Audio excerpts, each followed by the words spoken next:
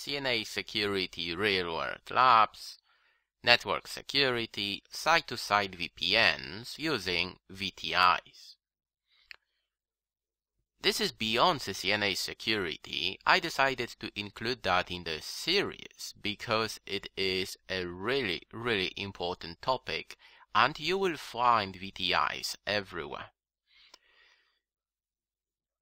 You have focused on VPNs and crypto maps, right? Do you remember?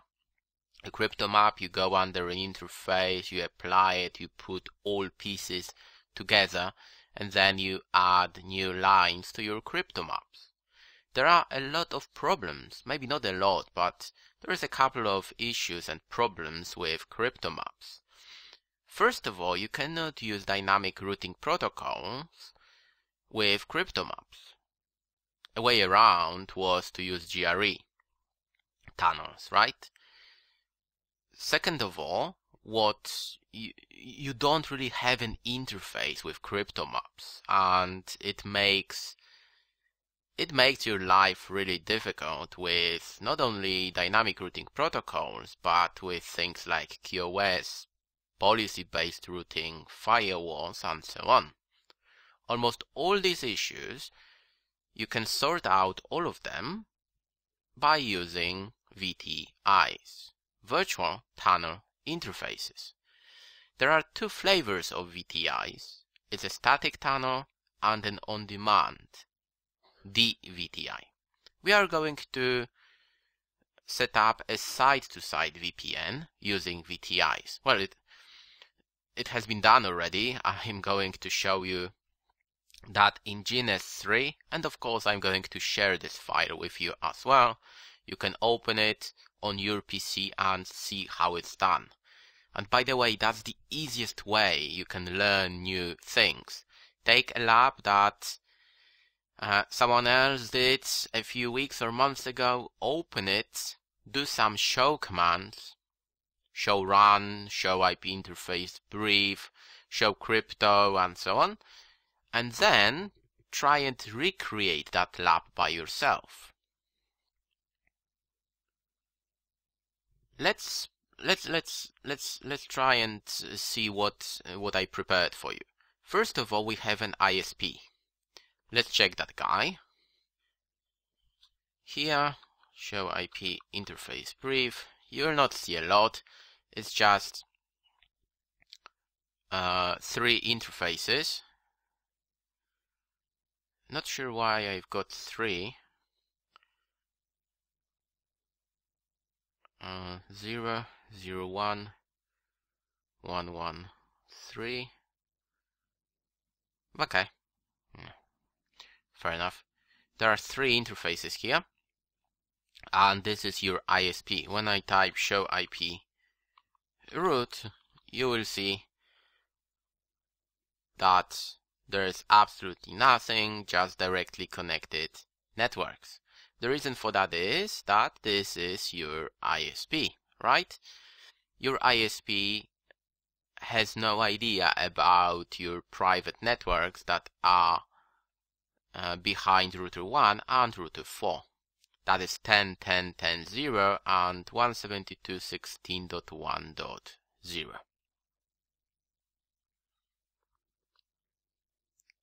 The site-to-site VPN will be created between router 1 and router 4. Our public IP address here is 1110 and over here is 3330. Private network 172.16 and 10.10.10.0. Let's start, and this is our host, right? There's absolutely no configuration, a default route pointing to router 4, that's it. And here we've got 2 hosts. Don't remember why I put 2, probably there was something I wanted to test at the time. Let's start on router 4. I would like to keep the topology as well if possible. Here we go. Let me scroll it up a little. Okay. Cool. Okay. Show IP interface brief. Please note we have F00 that is connected to our ISP, F01 that's LAN, in my case I named it LAN 3. I don't know why it's LAN 1 and 3, probably there was LAN 2 and I removed it.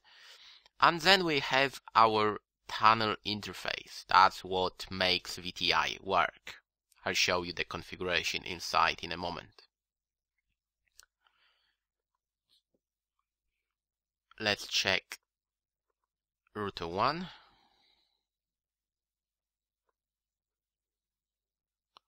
On router 1, show IP interface brief. You will see F00 that faces our ISP, F01 LAN 1 10.10.10.1, and again our tunnel interface 7771 and it's 7772 on the other end. And that's the first thing that you're going to notice. You are going to have a real interface. Well, a virtual interface, but you will have an interface, right? Something that you can use for things like routing protocols, firewalls, PBR, QoS, whatever you want. It is an interface, right? It is a virtual interface, of course, but it is an interface that you can use. Okay. I show you one of the hosts.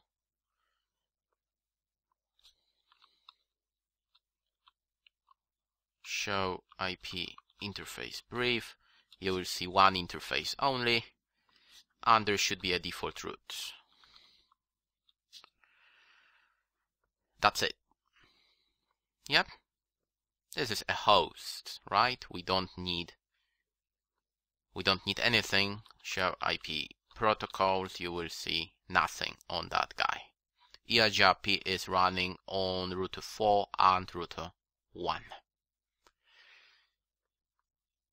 It's time to check our VTI side-to-side VPN now. Let's start with show run interface tunnel 3. That's what you will find inside. You have an IP address, source interface, because that is F00. It is connected to our ISP. Destination, which is 1111, that's router 1. Then we are going to use IPsec IPv4. Of course we use IPv4, right? And we are going to protect that tunnel with an IPsec profile. You can check what's inside. Let me just want to make sure that you can see that. Okay. Show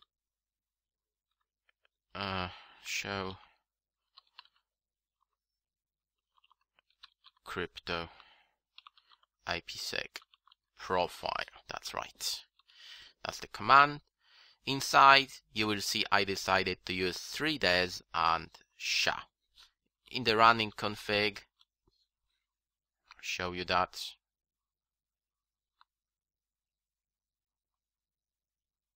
It's here.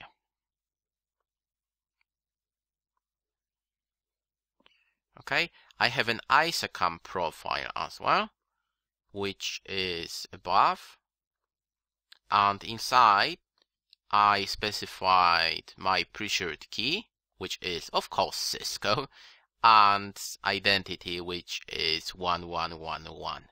Again, the easiest way to learn a new solution like that is to go through the running config and everything that is inside, then try and recreate a lab like that in GNS3 by yourself. Of course, I need a default route. ERGRP is running, that's what I mentioned. We have ERGRP. I advertise, well, it's me being lazy, right? It's 7000, that's the tunnel. interface and my LAN. Let's see if it works actually, because we have not tested it yet. We can use the same commands that you know from crypto maps. Show crypto ISA-CAMP-SA, right? The same things apply. We need IC phase 1, we need IC phase 2, right? We can see QM idle, that's always a good sign, and we can use show crypto IPsec SA. And we should see tunnel 3. We can see that here. Interface tunnel 3. And here we go. We can see our ESP encrypted and decrypted. Cool. Let's check EIGRP then. Let's do show IP route. What do you expect to see? I am on router 4. You can pause the video and think, okay, what do you expect to see in the routing table with EIGRP running between these two sites? Okay, you're done. Let's check. So you should see this guy. That is our network on the other end, and again that's me being lazy. /8, even though it's not /8. That's okay for this lab, and of course we will we'll see some routes here from EIGRP to make sure that there are no loops in the network. Yeah.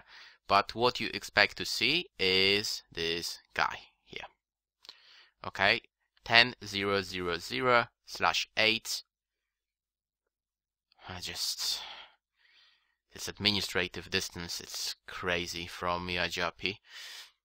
Sorry, the metric is crazy. It's okay, and we go to 7771, which is tunnel 3 on the other end. Yeah, we can ping it. 7771, right? We can ping it, and we should be able to ping our host, which is 10.10.10.3. Here we go. Took a while. Okay, we can ping it. Yeah, that's VTIs in action. It's not difficult. As you can see, 10, maybe 15 lines to make it work. Let's check router 1. We should see the same here, really. Show crypto ISA-CAMP-SA, QM idle, 1111, 3331. That's okay. Show crypto IPsec SA. It identifies tunnel 3, interface tunnel 3. I am using 3DES and SHA-1 at the moment. That's okay. It's okay. I can see encrypted and decrypted. Of course, it has to be like that because I was able to ping across this tunnel. It is pretty important to check that. You want to make sure that IPsec is working, right? You want to see encrypted and decrypted packets. Show crypto IPsec profile, the same thing. Again, the same rules apply. You should try and mirror both configurations, right? That's what I wanted to cover in that lecture. I hope it makes sense. I showed you a really basic site-to-site VPN using VTIs. I encourage you to download the files that I prepared for you, or go online and use a template. It's everywhere on Cisco and on all other websites. Play with VTIs, make sure that you understand how it works. Why? Well, because you will find that in the real world. Thank you very much.